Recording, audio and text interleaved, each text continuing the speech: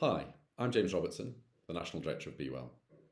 Today, we launch the headline findings from our most recent Be Well surveys undertaken in Greater Manchester and Hampshire, the Isle of Wight, Portsmouth and Southampton. Thanks to the incredible work of the schools and partners delivering Be Well, over 38,000 young people in 250 schools completed the survey in the autumn of last year.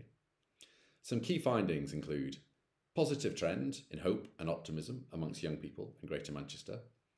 And in Hampshire, the Isle of Wight, Portsmouth and Southampton, over 80% of respondents said they feel they have good, very good or excellent physical health. But we are seeing persistent inequalities in the well-being of young people, especially in the LGBTQ+ community, across both locations.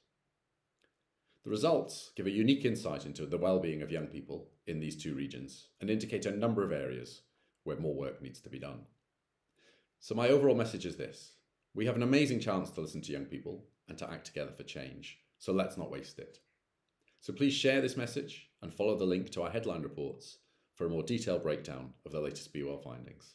And together, let's make young people's well-being everybody's business.